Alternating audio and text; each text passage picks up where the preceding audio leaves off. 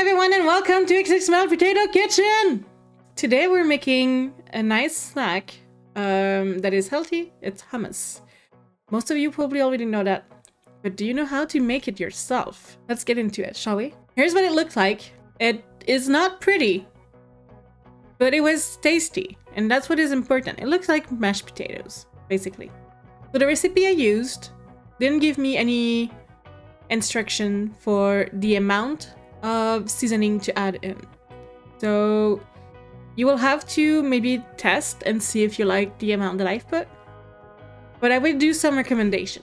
The first thing you need, a simple can of chickpeas. You rinse it, that's why I put it in a colander, and you put it into a food processor.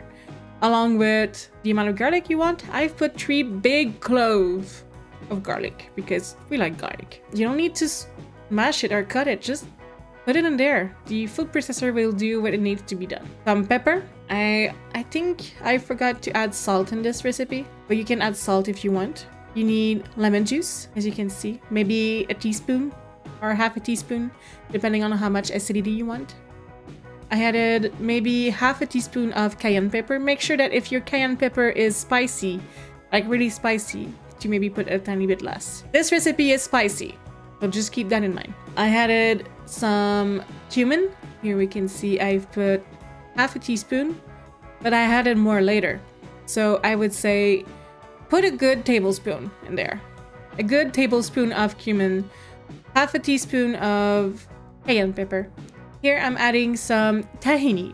Tahini is a sesame butter, a little bit like peanut butter, but with sesame seeds. It is really thick and oily, so when you open the pot the first time, you need to make sure that it is well shaken. You need to mix it well because it will be separated. So you add this tahini.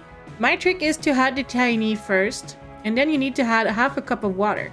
So you just use the same container for the water. Like that, you lose less tahini. More flavor, yay!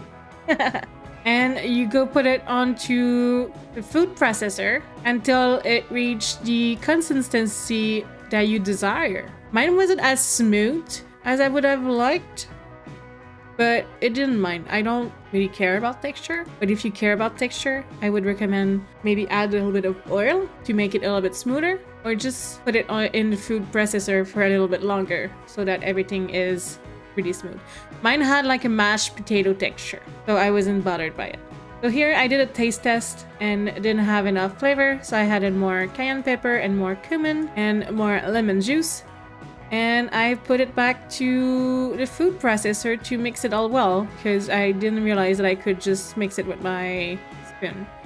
But that's fine. I did another taste test and I was satisfied, so I put it into a container and I added some parsley after, because the recipe suggests to add some parsley.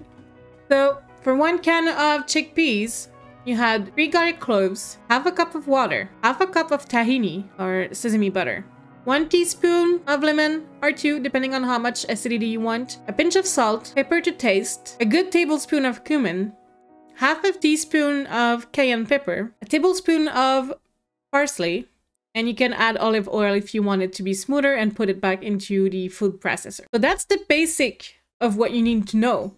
So those are the ingredients that you can play with.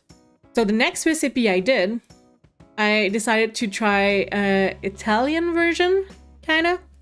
So I did the same thing. 1 can of chickpeas, 2 or 3 garlic cloves, half a cup of water, half a cup of tahini, a little bit of lemon juice. But this time I added Italian seasoning and maybe a cup of sun-dried tomato, and I've used the oil from the sun-dried tomato as an oil at the end to make it smoother. And since it's a very flavorful oil, it was really good. So you put all of these ingredients into food processor again, you blend it, and it's ready. It's ready to eat. I prefer it cold, so you can put it into the fridge to chill for a little while. But it was really good, and I think it's a nice healthy snack for when you don't know what to eat and you don't want to feel guilty by eating chips or whatever. And you can put that into sandwiches, wraps, or you can do whatever you want with it. Whatever you would eat hummus with. You can even dip some potatoes in there if you want. And yeah, it was really good. I recommend it. It's really simple. It's a lot simpler than I expected. And that's why I'm sharing this with you guys, because I don't think that everyone knows how simple it is to make this recipe. You just need to have a food processor. If you don't have a food processor, it might be a little bit more tricky. But if you have a really, really good blender, maybe you could do it. I don't know. But this was good. You guys should do it. And I may have a recipe for naan bread coming soon, because I did some homemade recently. I don't know when, because it's not recorded yet, so it may take a while. But we'll have one eventually. I might mix it with another kind of bread as well. So that's it for today. I hope you guys enjoyed it. And I know I did. On this, I will go eat more hummus because I still have some in the fridge. And I will finish editing this. And I'll see you guys next week for another video. I'll see you guys. Bye bye.